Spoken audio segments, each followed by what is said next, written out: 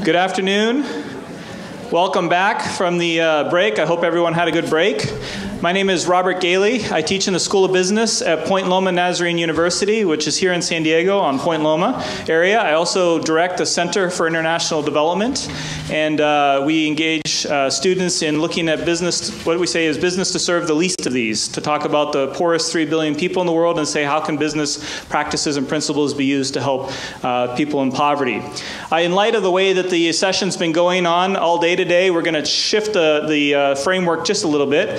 First of all, this panel is a little different in that we have two moderators. So my colleague, Dr. Roger Bingham, is over there. He's going to take over kind of the moderation of the discussion of the panel after the introductions. I'm just going to be doing the introductions. I might jump in with a question or two, but we have a distinguished group of panel that I'm going to refer you, like we've been doing, to the catalog or the schedule for their actual details. I had actually written out a bunch of bios that had a lot of details, and as I saw how today was going, I told the panel I'm going to switch it up on them, okay? And I'm going to ask you to do an introduction, not necessarily on your bio. You can mention the organization you're with, but to actually talk about a story, a quote, an experience that made you inspired to get involved in something in which your current research and work is involved in. We have nonprofits, for-profit corporations and educations looking at the issue of empowerment, and the title of our session is Alliances for Social Inclusion, Challenges and Actions. So just like last session was about collaboration, this is also about alliances. I've been involved in the San Diego Microfinance Alliance, as well as some of the panelists here have been as well, where we've come together, educational institutions, nonprofits, wanting to consider about interest in studying and understanding better microfinance. So I'm going to start with a very quick story based on what I've been hearing already, as my panel can think through how they want to introduce themselves with a story. Basically, it's in light of my childhood, and I don't have nearly as compelling stories as what we've heard already today. So I just want to announce that up ahead. But I will tell you, I remember not when I found out Santa Claus wasn't real. That did not bother me at all. Wait, what? Because I still got presents, etc. What bothered me, yeah, I'm so sorry what bothered me was when I found out the superheroes that I was watching on cartoons, that they were just drawings and that they were not real people.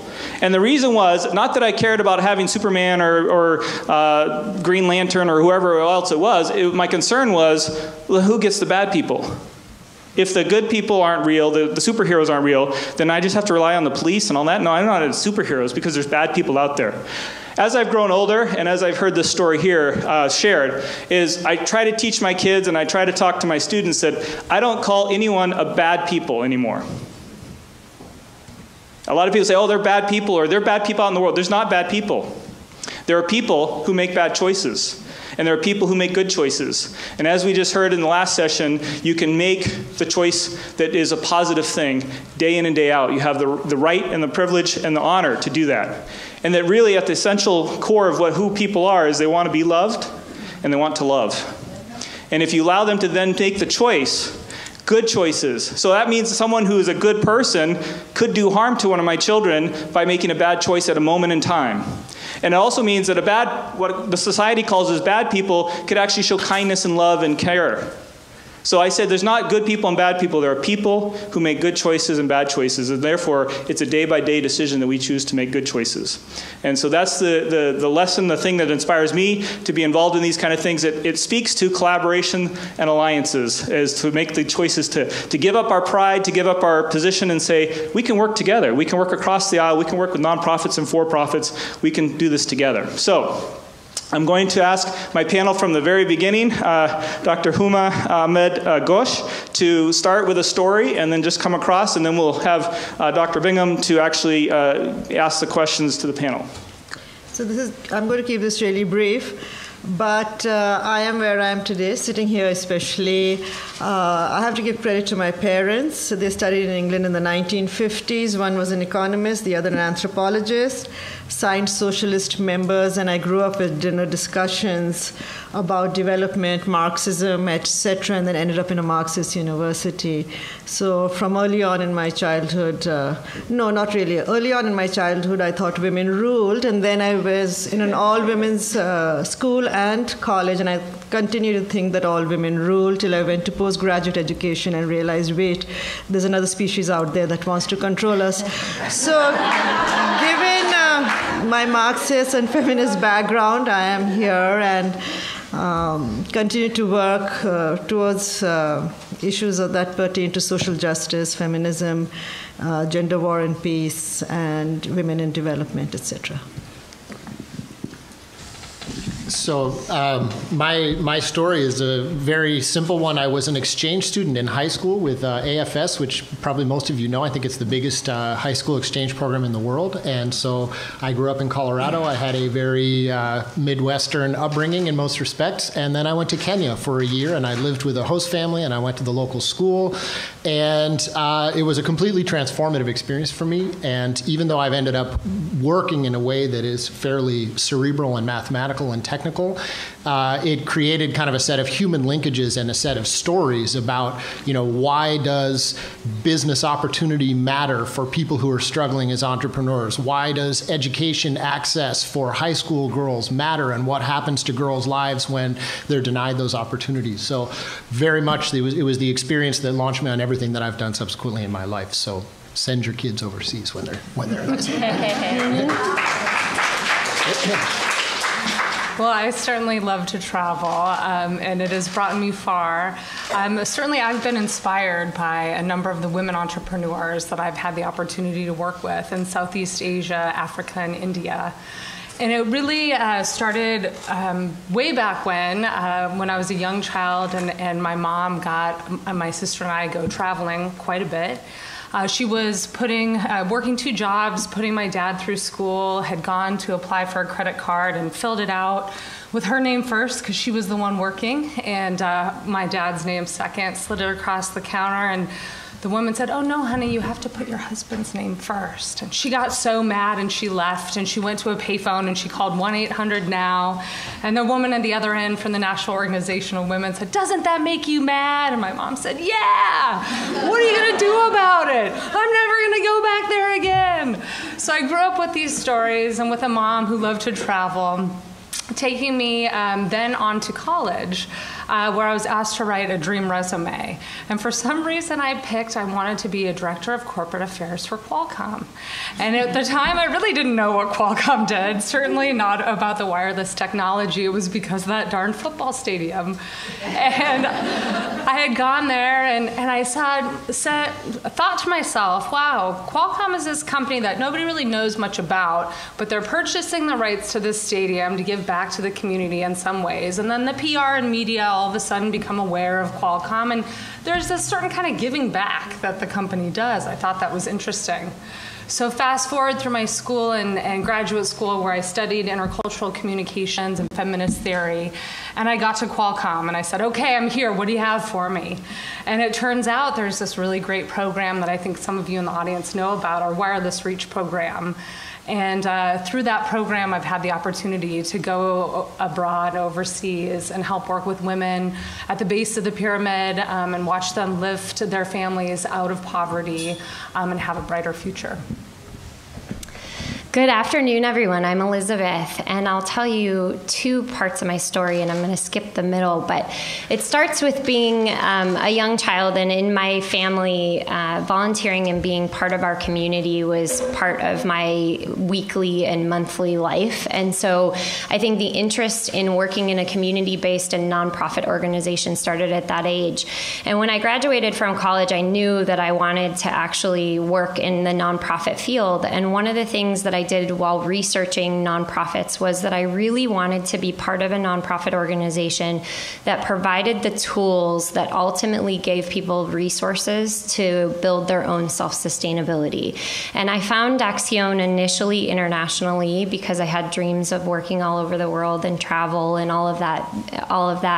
And then I ended up finding that they had operations in the United States. And I said to myself, I'd really like to make a difference where I'm living locally and what I'm doing and being ingrained in that community. And I fast forward, I had walked into Acción and basically asked for an informational interview with the president at the time and said, this is where I want to work. And she didn't have a position, and I was persistent after months and months and months, and finally something opened up. And I've been in 3 different positions, but I'll share with you the reason that I'm here today leading this organization is that one of the first weeks on the job that I worked with Acción, I walked into one of our entrepreneurs' places of business, and it was a barber shop, and we had actually given them a loan to start the barber shop. And what I recognized about the work that I was doing is it wasn't just about the loan that we had given that person to start his business. It was the fact that he was not only cutting hair in that business, he was turning that barbershop into a community hub where community issues, conversations were getting resolved and discussed. He was turning around and teaching kids in his community how to have a life outside of gang activities where they could get education. And ultimately, I realized that through the work of Acción, there is a butterfly effect from entrepreneurs that happens with our work. And I get to experience that every day working with our entrepreneurs. Thank you very much. Great introductions. Dr. Ahmed Ghosh, could you please share a little bit more about the research you've been in and just your reaction to the topic that we're discussing about alliances for social inclusion? Yeah, I'll be coming more from an academic background, but I have traveled much, and I want to really complicate the whole issue of empowerment. What does it mean? Is there something called economic empowerment, or are there many more components? And so I want to really briefly talk about the very crowded intersection or crossroad on which women's empowerment is poised or dithers or is teetering, And one of the defining components of this intersection definitely is financial inclusivity. But another one is also a deep understanding of the socio-cultural environment in which we engage with this kind of inclusivity. And so what I want to do is go back to my work in India, which was decades ago for my PhD research. I came to the US for my PhD in anthropology, and I went back to India to do research on development and women. The word women hadn't been replaced by the word gender then, and now gender means even something else. So I'm glad I'm sticking with the word women. And I had this assumption through all my theoretical readings and understanding that with economic development, women's status improves. And I went to this village in North India, and I found that everything just flipped around. When I did my interviews, I'm an anthropologist, so I had to live in the village for a year. And it threw me off as a young person. I thought, since my hypothesis cannot be proved, I won't get my PhD. But I hung in there, and I found that there was the reason I want to give this example to show you how complicated sociocultural things can be is that the lower caste, I don't know how many of you are familiar with the caste system in India. You can always Google it later if you're not just now. I don't have the time to explain it because they're giving me only 5 minutes. But I found that the higher caste women whose families owned the land were working on the land, and the lower caste women who used to be the agricultural workers were staying home and covering their heads, etc. And I said, oh, this is, not what I thought it would be like with economic development. And what economic development had done is that the lower caste men had started leaving the village for day labor in the neighboring towns. And since they were not dependent on the higher caste anymore, they were bringing in money and asking their laborer wives to stay home and cover their heads. So at the same time, because that created a shortage of labor, here, the higher caste women had to work in their own fields, and that was not remunerated labor. Another thing that I found was that the higher caste families were withdrawing their daughters from education because they said the higher the education of our daughters, the more highly educated grooms we will have to look for, and the more highly educated the grooms, the higher the dowry. So, and the lower caste families were educating the daughters because they were willing now to give dowries. So what economic development was doing here was pushing the lower caste to emulate the Brahmanic or the higher caste social norms, because those cultural and social norms were the valued norms. Am I clear? So even though from a feminist perspective or a Western, they were more oppressive on the women, within their cultural cohort, it was the preferred. And so that opened up a lot of questions that what do we really mean by empowerment, economic empowerment, who and what, if women themselves prefer to withdraw from income generating or income creating opportunities because within that cultural cohort, they want to be socially recognized. So this is just, I'm showing on an example that threw me off. Then I finished my PhD, I got a job, all of that happened.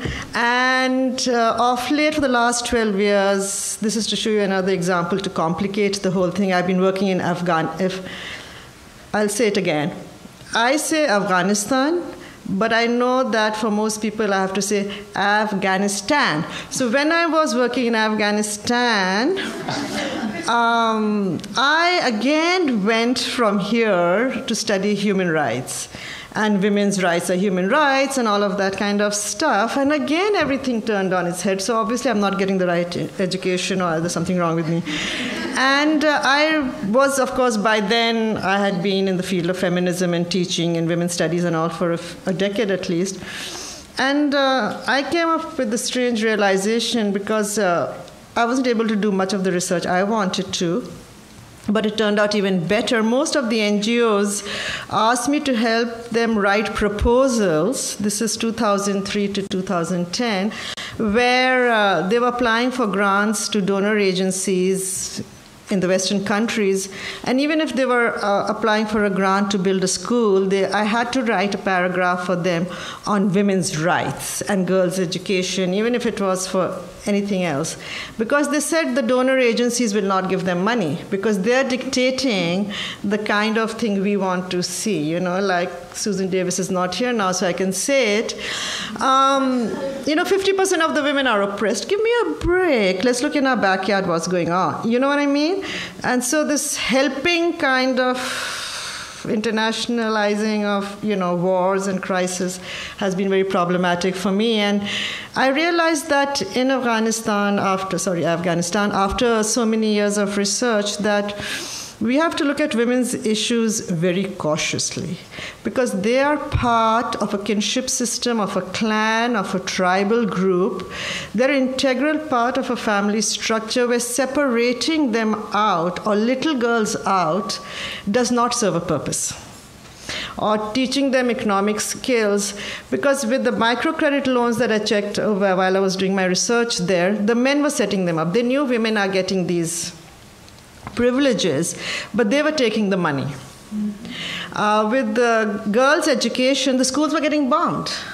Big deal. You build them, they get bombed. So I suggested, we were outside Kandahar, and I was with this NGO. I said, why don't you build a school? And so the boys and the girls will go to school. And in the morning, you send the young boys to school because that's when the mothers need the daughters to help with the household work. And in the afternoon, you send the girls. And they won't bomb the school because they want the boys to be educated. So the strategizing has to be very culturally appropriate. We have to understand, with my example of the caste system and what's going on with the gender issues, is because, if we are really, really pushed, all of us will say no to this question, but if you have a son and daughter and only one can go to school, who would you send? the son, maybe? Yeah, no, daughter. So these are the ground level realities of most people. And so we have to understand that cultural background. And, I'm going to tell you, I had another surprise. Stop me mid-sentence when I'm done. Is that I organized a big conference in India for about 20 Afghan NGO women leaders and some Pakistani and Indian to talk about regional cooperation. And some of the Indian NGO leaders women talked about secularism and rights and women's rights and all of that, and how Islam is whatever it's supposed to be in the West. And the Afghan NGO leaders said, but we don't want secularism. And it came as a surprise to me. I'd been going there for some years because the only secularism they knew was through the Russians and then the American occupation. So, it lit up a bulb in my head too, is that if you listen to the people and what they want and what is the framework they want to use for empowerment, it shifted my research. Now I look at Afghan women-run NGOs who are strategizing women's rights within an Islamic framework. And that has now led to my more recent work, which is gendered violence and conflict, using Afghanistan, and my co-author is using Palestine, to talk about the larger issues of patriarchy, of power, and the reinforcement of some of that through international assistance. We have to be very, very cautious. And bottom line, I think my time is up, is we need to listen to the voices down there, but we do critically need to understand the cultural parameters within which they live, work, and have to survive, and strategize economic empowerment accordingly. Because empowerment is having the decision-making abilities within the household. If women don't have that, they are not empowered. Because then they have the social and cultural oppression plus the double burden of being the breadwinner. In some of the microcredit examples in Afghanistan, and I am a big supporter of microcredit, we take students to Bangladesh, to the Grameen Bank, is that the men know that these international agencies are going for empowering women, and so they put them forward. So they end up doing the work outside the house and inside the house, but they don't have any decision-making power. And another, for me, sign of economic empowerment for women is that they earn enough money to have what I call disposable income or saving that they prioritize for themselves. Because if all of the income is going in maintaining the household, it does not ascribe any status to them. Okay. So, thank you so much. Dr. McIntosh, you've also done research in microfinance, and you want to share about some of your research you've been doing. Great, thank you very much. So I'll start maybe from a very different perspective and then end up in a quite a similar place. So I'm a development economist, and I would say that I'm a part of a movement that is taking place now across lots of the social science disciplines, and very much spearheaded by people at UCSD, which is really trying to take an extremely careful, empirical approach to understanding what works. So rather than kind of hypothesizing from grand principles, you work very closely with organizations to get down on the ground and to implement programs in a way that create control groups, that create someone you can compare the people who are benefiting from a program to say, does it really work? It's a very practical way of thinking, and it's a way of working that creates a lot of linkages between academic institutions, funders in the rich world, implementers on the ground, survey firms on the ground. So every one of the projects that we do, in a certain sense, sort of an elegant example of these kinds of international linkages to try to understand empowerment. Now that's the positive view of it, and I'll come around and take the negative view of it at the end. So I think within development economics, the most cogent voice in terms of thinking about empowerment is certainly that of Amartya Sen. And basically Sen's very simple approach is to say, instead of arguing about, should we measure PPP, per capita GDP, how do you measure money, how do you measure wealth, you basically say development is the expansion of human freedoms. And so it's a sort of a unifying framework that allows you to think about gender empowerment, allows you to think about class empowerment, allows you to think about ethnic empowerment, economic empowerment within a single framework, which is people get better off as their freedoms expand and as their choice set expands. So I think that this has allowed people to take two different approaches to gender and development economics. One of them is normative, and it is based on the idea that in and of itself, gender empowerment is a good thing and is something that we should be working for. But there's a second very important strain, which is to say that, women are instrumental to many of the changes that we want to see in the world, and many of the things that are becoming most clear from the research. So, for example, the incredible importance of the first 1,000 days of a child's life on what happens to their subsequent cognitive development, their economic opportunities, et cetera, right? So the more studies that are done on exposure to malnutrition and pollution and stress and conflict at that very young age, the more we realize these things have permanent effects, right? So how is it that you target children and try to benefit children at that very vulnerable, important age is very typically going to be through women. Microfinance, one of the major justifications for microfinance has been research showing that, the marginal dollar in a man's hand is more likely to go outside of the household, and the marginal dollar in a woman's hand is more likely to be invested inside the household. So these are examples of ways where I may not care about, in a sense, women qua women. It's not an end in itself, it's a means to an end. And I think both of those are important things to keep in mind, that they're both very reasonable justifications for why pro-female development policies make sense, right? Makes sense for women, and it actually makes sense in a lot of other ways as well. So empowerment, obviously, is an idea that takes many forms. As an economist, I most naturally think about economic empowerment. So worldwide, women make 75% of what men make. 70% of the human beings on Earth that are living on less than $1 a day are female. Lots and lots of research lately that has been focusing on vulnerability rather than just poverty. How hard do you get hit by shocks, and how long does it take you to recover from shocks that hit you? How much are you cutting yourself to the bone in order to protect yourself from economic shocks? Lots of evidence that women are more vulnerable on the margin than men in lots of societies. And so the whole social protection agenda, which has become a very big deal in places like the World Bank, is a gender agenda in the sense that it's attempting to protect people from vulnerability. So there's economic empowerment. There's demographic empowerment, right? So the World Bank estimates that there are 6 million women who go missing every year on the face of the earth. So 23% are never born, 10% are missing by early childhood, 21% are missing in the reproductive years, and 38% above the age of 60. Excess mortality over what we should see. Okay, so stark demographic inequality that you can see just in head counts by ages across countries. And then there's institutional empowerment. How do you help the institutions that are domestic institutions that come up from the ground and that are built by women or by women's organizations in order to be able to create empowerment, right? So that's the tough piece, and in a way I want to try to kind of return to that at the end. So I mean, the good news in a sense is that gender empowerment is very firmly on the agenda of the big international organizations. As was said, every grant now has to be talking about what you're doing about gender. By my count, 8 out of the 17 new SDGs, the Sustainable Development Goals, are directly related to gender. So this is by no means a peripheral issue. So then the good thing about this empirical agenda is we are actually coming up with answers to the questions, what works? What do you do about it? How do you create empowerment? So let me just run through a set of things that are coming out as being very effective. So conditional cash transfer programs have been shown to be extremely effective at increasing secondary education for girls almost everywhere in the world that they've been tested, okay?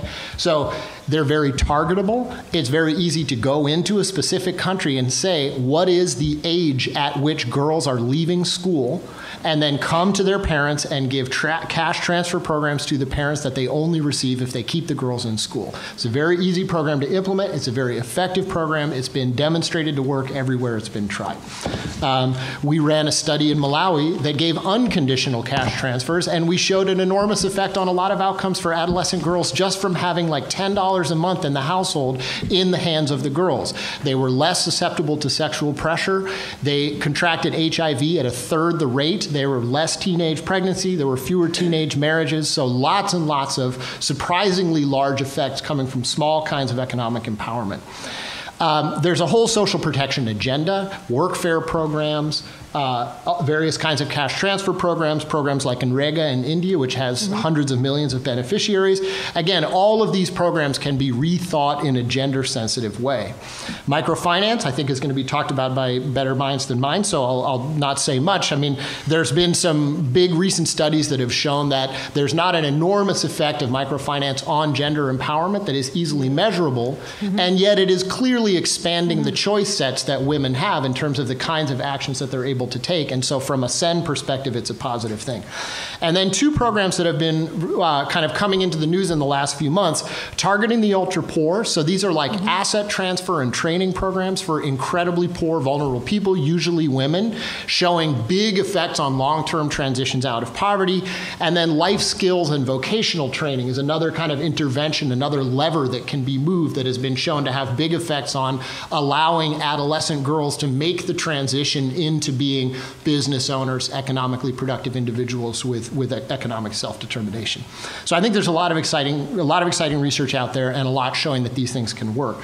So the conclusion that I want to make that's a little bit more pessimistic is that there's sort of two dimensions in which I feel uncomfortable about the alliance and what are we doing in terms of kind of the political economy of how these research projects and interventions work.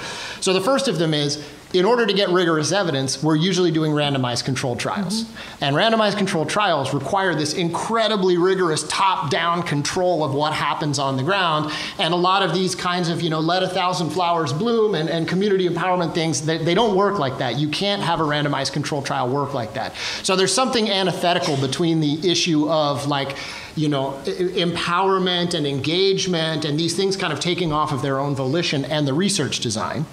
But then at a deeper level, as, let's say, a white American man, I frequently hit a point of discomfort in terms of social engineering.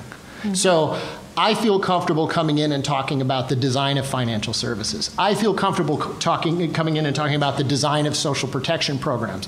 But when these programs' explicit purpose is, for example, to shift the power dynamics inside a marriage, you're messing with something that you don't understand. Exactly. And I think that as a foreigner, you always have to have that humility of knowing what you don't know. Yeah. The law of unintended consequences will always rule what happens in these cases, right? So you economically empower women in households, and the men say, fine, big shot, you pay the school fees, and you've ended up leaving someone better off, right? Yeah. You allow women to conceal contraceptives from their husbands, and so they're able to control their own fertility, but the outcome of using contraceptives is, of course, observable to the husband. And so you come in and you do your nice study, and then what happens 2 or 3 years later when people aren't getting pregnant? What's happening? What are you doing? So I think basically what I want to say is that lasting cultural change comes from within a society. Yeah. And so speaking as a foreigner, there are a set of things that are legitimate for us to be experimenting with and researching and trying to understand. There are a set of things which we should be standing back and saying, this is the legitimate cultural preserve of citizens and citizens only. And so one can play a supportive role, but it's a supportive role from the outside. And so I think I just would basically conclude on that point of separating policy levers from the deep underlying goal of cultural change. And who is legitimate actor in each of those two spaces are different. All right, thank you. We should work together.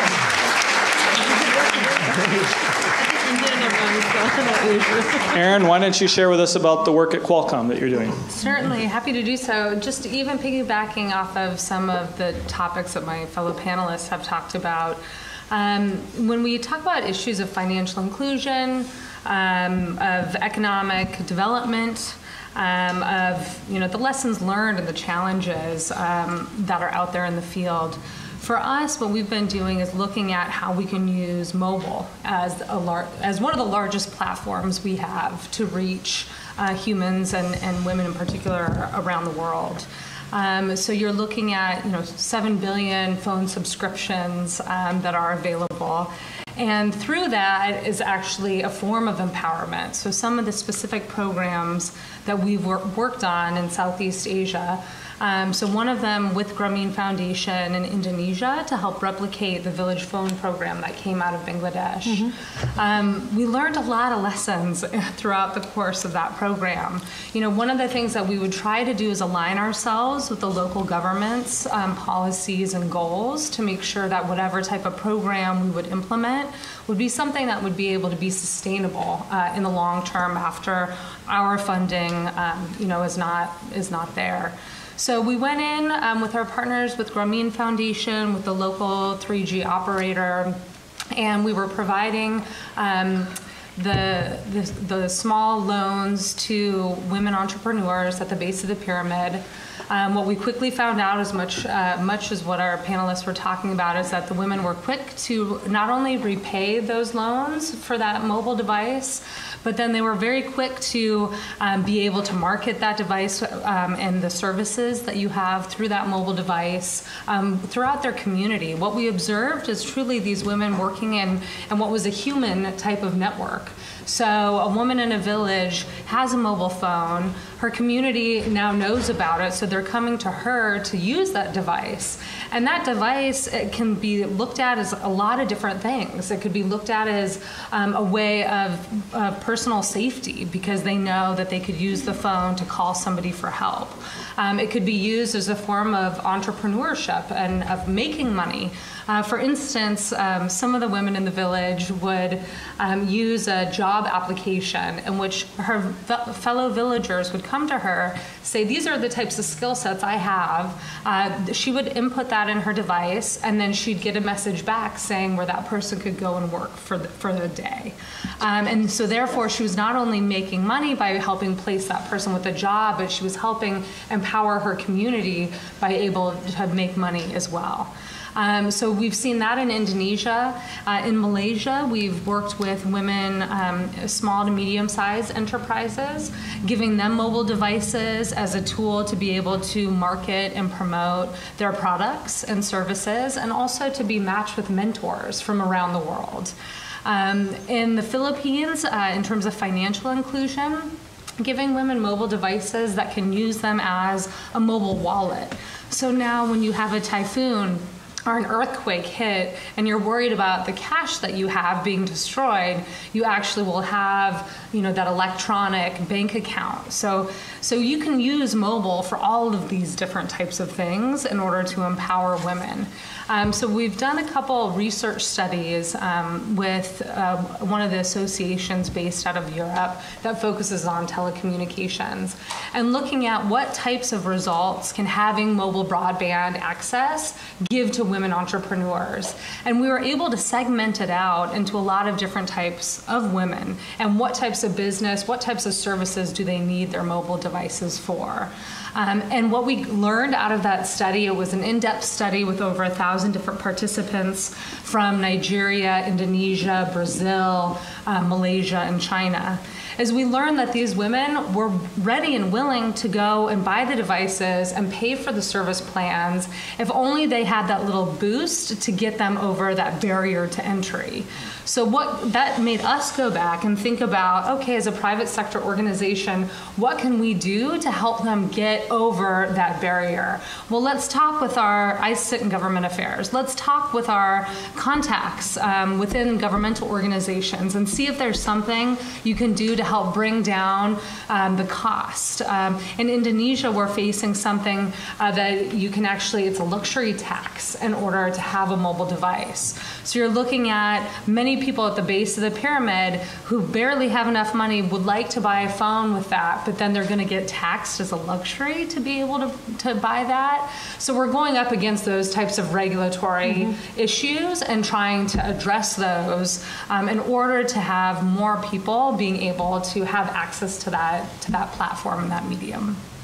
Wonderful, thank you. And as you mentioned about the typhoons in the Philippines, we were thinking about what we see in the news as they're bracing for a huge storm. That's and true. The mobile technology, possibly real life right now, helping. Elizabeth, why don't you share about Acción San Diego? Sure. So I'm going to bring us a little bit local and give some examples. I'm actually going to introduce you to three of our entrepreneurs, women entrepreneurs, Maria, Paulina, and Haydel, who have been part of our loan program here locally. But I wanted to share, Accion at large is an international organization, started back in the 60s and in Latin America, and then brought pilot programs to New York City in 1991, really with a goal of providing microloans to both startup and existing business owners that may not have the criteria and qualifications to get traditional bank financing. So we're really working with entrepreneurs that either have no credit history, have past credit challenges, are startup businesses that don't have operating history, and have other barriers. They could be language or not knowledge of the financial system here in the United States, really to get themselves off the ground and running with a small business or to expand a business. And so as some of the other panelists have mentioned, oftentimes internationally in microfinance, it is very heavily focused on women entrepreneurs. And here in San Diego, and actually amongst the 5 offices within the United States of Accion that are across this country, we find actually that our percentages are about half and half. So 50% women, 50% men who access our loan program to start or expand their businesses. And here in San Diego, just to give you a picture of the size and scope of my organization, we have 650 entrepreneurs and a portfolio of micro loans, about $4.5 million. So our loans range as little as $300 and they go all the way up to $75,000. And so the criteria to go through that loan process, like I said, is much more flexible than a traditional bank is going to be. But despite that, and despite that additional risk that we actually take on as an organization, we have a 97% repayment rate. So we are working with these borrowers, and we attribute a lot of that to the relationships that we build with them. Because through our program, we not only provide that access to capital, but there's so many more wraparound services that are provided with education, resources, and training, which are empowering these people then to ultimately help them live out their dreams and be successful entrepreneurs. And so I'll start off with the first example, and each one of these entrepreneurs has come from a different walk of life. And the first is Maria Harrison, and she's the owner here locally of Tea Gallery. And her business started out, she had a dream to be an entrepreneur. Her family is from Asia, and she actually started importing loose leaf tea. And in the market here in San Diego, she found that there wasn't quite good quality loose leaf teas. And so she started blending her own loose leaf teas and importing them. And she started off at farmers markets. And I think her husband got slightly frustrated with her at some point because in her living room, he didn't have a place to sit on the couch because she had all these boxes coming in of tea and no space. So at some point, she got busy enough where she needed a startup loan really to bring her business to the next level. And so she came to our loan program, got a small warehouse, started importing, and fast forward a couple of years later, she's now been in 3 different warehouse spaces. She distributes in many of the local restaurants and hotel chains here in San Diego, and she actually also sells her tea in Whole Foods and Sprouts. And she now today employs over 10 people. So it allowed her, she was a startup entrepreneur, a young female, she had a family, and it enabled her to be able to have a schedule that she was looking for, be able to have a lifestyle and a sustainable source of income for her family. So that's the first client that I share with you. The second, and I mentioned that we not only work with access to capital, but we also work with the education. And so a couple of years ago, we started seeing that a lot of people were coming to us with these great ideas of starting a business, and they were asking for capital from us as an alternative lender. And we take risk, and we definitely take more risk than our traditional banking partners. But there would be this pool of people that they had a great idea and they had a skill set to apply, but even as alternative lenders, we weren't comfortable lending them money.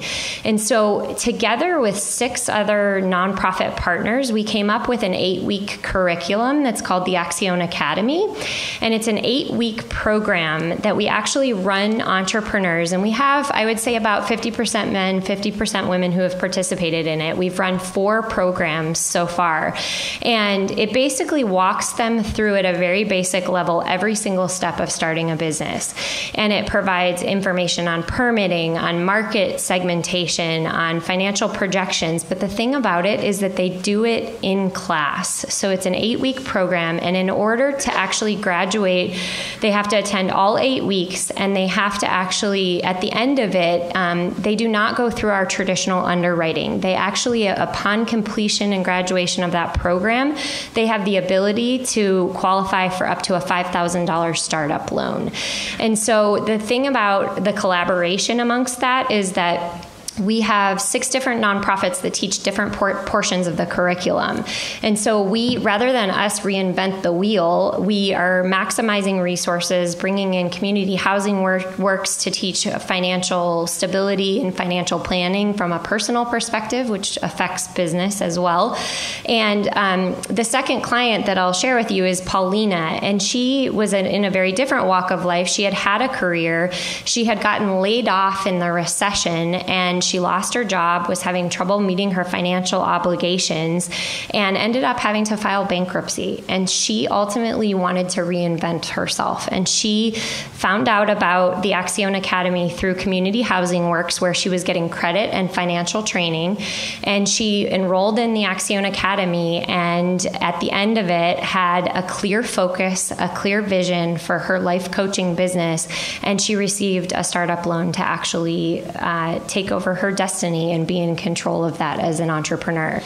And the last example, one of the things that I think is really interesting about our community here in San Diego is we have this wonderful group of academic, nonprofit, and community-based organizations that formed a couple of years ago, the San Diego Microfinance Alliance.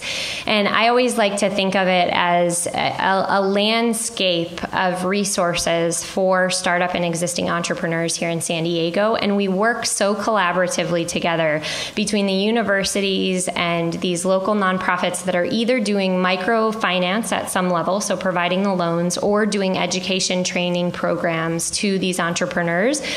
And the last example is a perfect demonstration of what the power of this Microfinance Alliance group is that Haydel is a client who is from Iraq, and she came and got services through the International Rescue Committee, which is another nonprofit here locally that helps with different refugee and asylee resettlement, as well as some other entrepreneurial services. And she came, and her skill set was to really start operating a daycare. And she had about 8 children in the daycare in El Cajon. And she found a waiting list just outside her door with other families that were from her culture who wanted to have their children being taken care of by her daycare. And so she came through our loan program and got an $8,000 loan to really purchase the additional equipment, toys, and the license to get her childcare business up to 28 children, and she's also hiring staff. So that's a really good example of someone that's come through multiple organizations within the Microfinance Alliance, that through that collaboration, we've been able to empower these female entrepreneurs. And it once again speaks to my initial comments about the fact that it's not just about the access to capital, it's that butterfly effect that affects the entrepreneur themselves, their sustainable source of income, and then their community, and they also can hire staff and provide much needed services to the community and neighborhoods at large. So I'll stop there.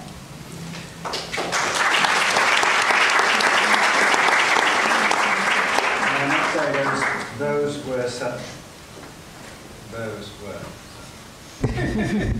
Roger, you need to. It's still up. Here's another one. Hello? Those were such tremendous presentations that I'm glad they were done without interruption. I'm essentially redundant at this point, because with a couple of questions, it'll be 4:30 and we're done. However, let me try and add one extra little thing into the conversation. How many of you have been to the Salk Institute? Oh, Peter Salk is... When did you go? I mean, as you walk into the Salk, you walk over a quote of Jonas's, which says, you'll correct me if I'm wrong, hope lies in dreams and imagination and in the courage of those who dare to make dreams into reality. And it struck me, listening to the talks, certainly the earliest talks this morning, that was exactly what those people were talking about. They were talking about getting over hurdles and challenges and achieving some sort of honorable, delightful status in the world. And that's exactly what the scientist is doing, going into that lab, because that's essentially what Jonas was talking about. He was saying there's challenges here. You're going to be sitting here for days on end doing things which apparently produce no reward, and then there'll be this tremendous reward. You have to persevere. There has to be this hope, and there has to be this courage. And it occurred to me that this is very much the theme that you have here. But I'd like to suggest a 5E meeting using some of these terms. So one of the things I do in terms of public engagement with science is precisely to do that, to engage. Because if you aren't engaging, and you aren't a real person to the other entity, then there's no conversation going on, there's no dialogue. This was what Becky Pettit was talking about this morning in terms of custodians, if they're just faceless wonders in the corner. So there has to be this engagement. So that's the first E, the engagement. I think there has to be this encouragement, and that's where I put the word courage into it, encouragement. I think there has to be education. I mean, this is immensely important. And then, with those things, then you are indeed empowered. You are not cynically told to become empowered. There's a certain humility in watching the process happen, I think. I thought you made a great point there, Craig, by the way. And finally, the fifth E, I think, is enjoyment. Because if it's not fun, it's... which is what I like about this meeting. It's been tremendous. Now, can I just bring in one point only, which is... you talked about humility, by the way. We were going to ask them all to give a quote to begin with, one of their favorite quotes. So I was thinking about one. We didn't actually do that. We might do it at the end. But I love this line from Eliot, T.S. Eliot, the Four Quartets. He said, the only wisdom we can hope to acquire is the wisdom of humility. Humility is endless. So thank you for prompting that thought in my mind. 2 days ago, on the forecourt of the Salk, there was a press conference and then a meeting to discuss this thing, which is the economic impact of San Diego's research institutions.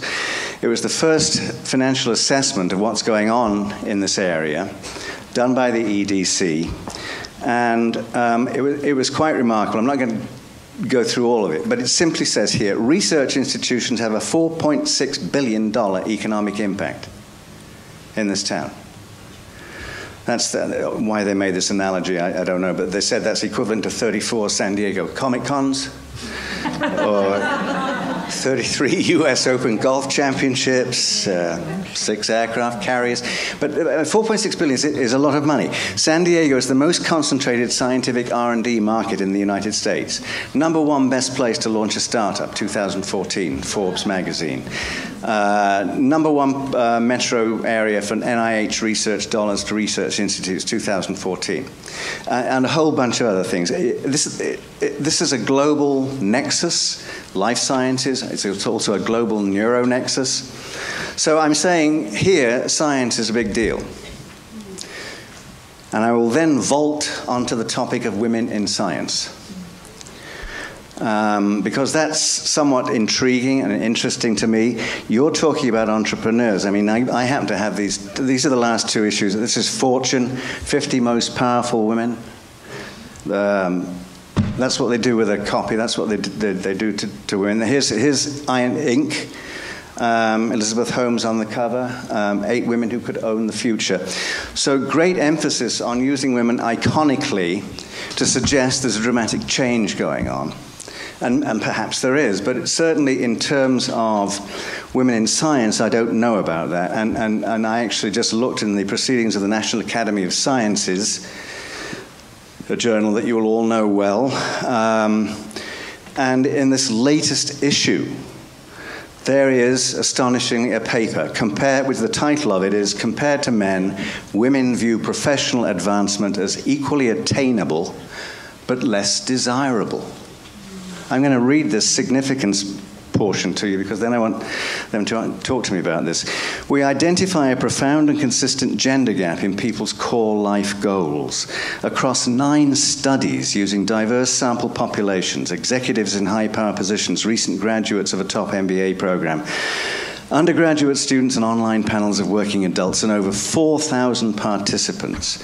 We find that, compared to men, women have a higher number of life goals, place less importance on power-related goals, associate more negative outcomes, i.e. time constraints and trade-offs, with high power positions, perceive power as less desirable, and are less likely to take advantage of opportunities for professional advancement.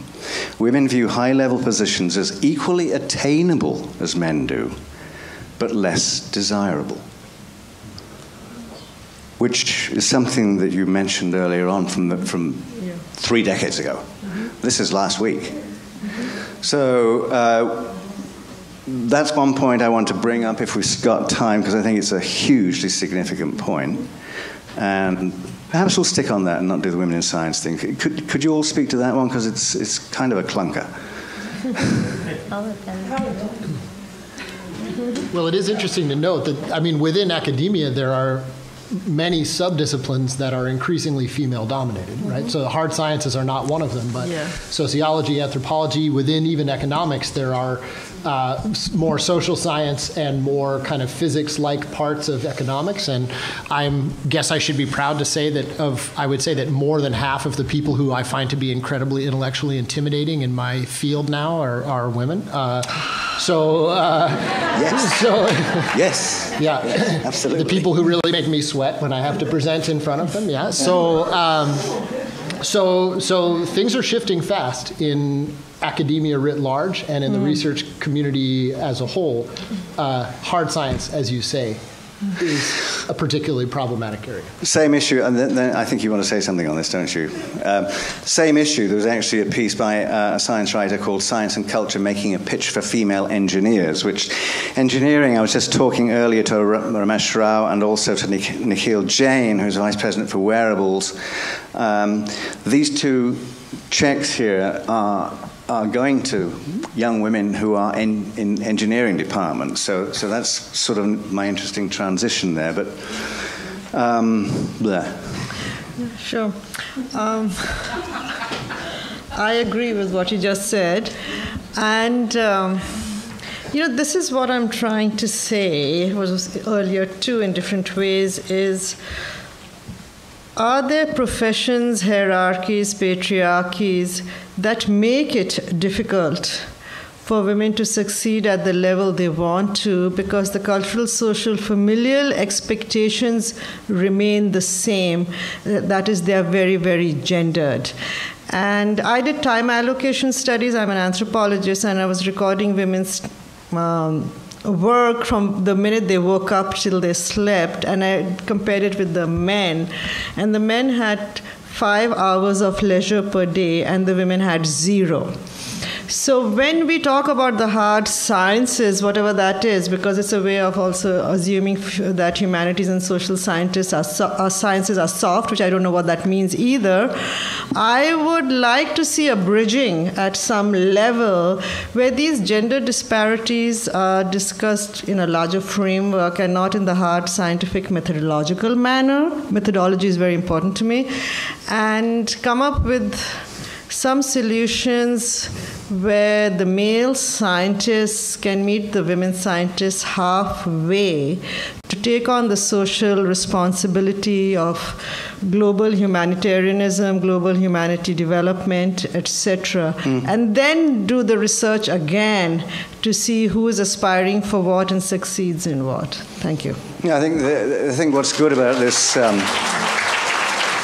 this meeting is that the beginnings here are bringing together those somewhat sophisticated academic analyses and also the stories that we heard as well. Because in MIT, they measured the room size of the offices and they found the women scientists had much smaller offices. I mean, come on, that is something you need to be aware of, you know. Yeah. But again, I mean, the personal touch as well. I mean, when some of the early speeches were happening this morning, I found my mind going back to the fact that when I was growing up in England, we were just extraordinarily poor. And my shirts were made for me on a little sewing machine by one of the parents. And there was a last, and shoes were made, and all this done was. And it was my father who did it. It was just an extraordinary memory to come back and realize that this man was a Royal Air Force officer and a pilot and so on, was also making little boys' shirts. So I thought that was very cool. Do you have a Qualcomm story? I do have one story. So after all of my years, I've been with Qualcomm 10 years, all my years working with women entrepreneurs in developing countries. And just in this last couple of years, I've had the opportunity to look here in the United States, here within our company at Qualcomm, looking at the number of women in technical positions, recognizing the need to set some realistic goals and to make some significant strides in the right direction.